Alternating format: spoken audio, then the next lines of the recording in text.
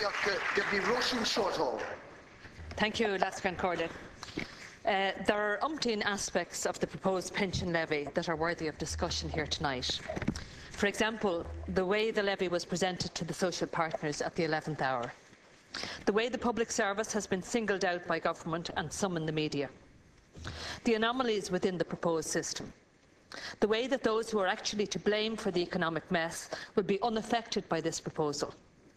The fact that most public servants already make very significant contributions to their pensions and that their pay is reduced to take account of their pensions thanks to benchmarking.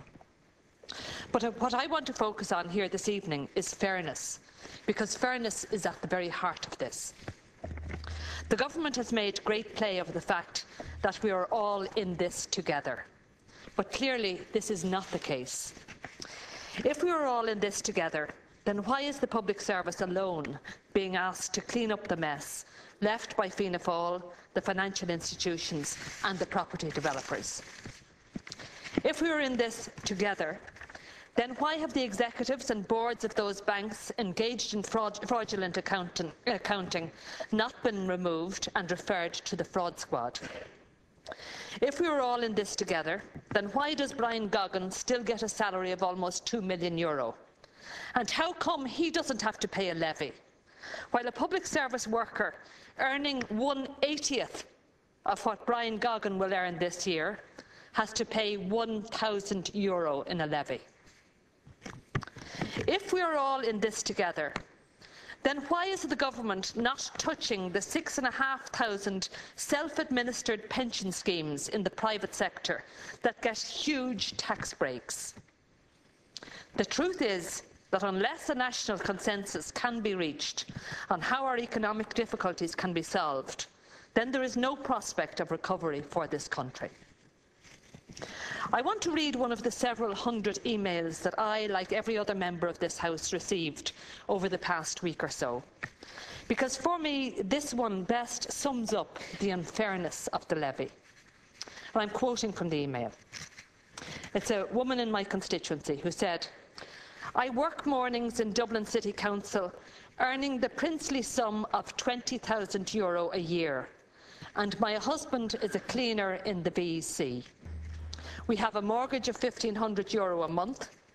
We have no car. We don't go on holidays. All our furniture has been donated to us because all of our money goes on our mortgage for our 3-bedroomed house in Finglas, courtesy of the greedy property developers who push the prices up so high that it is now a noose around our necks.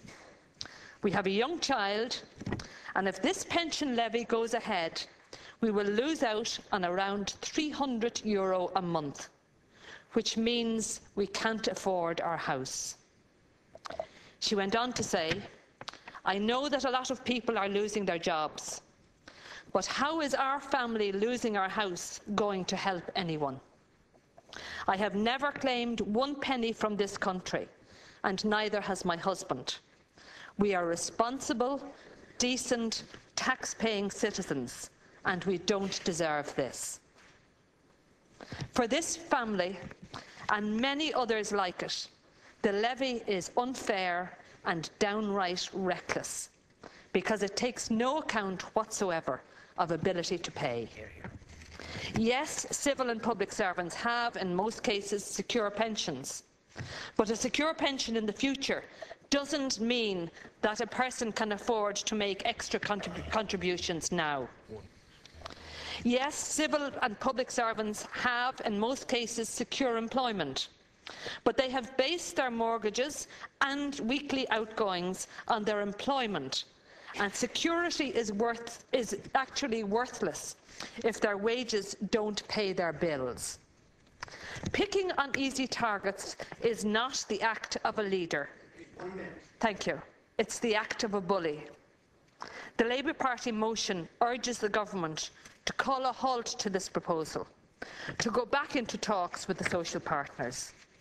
An agreed, unified and fair approach is clearly the only way forward in this country, And there is now an onus on government to work to try and achieve that consensus, because it's only through consensus that we can see recovery. Thank you, Alaska. Deputy Sherlock.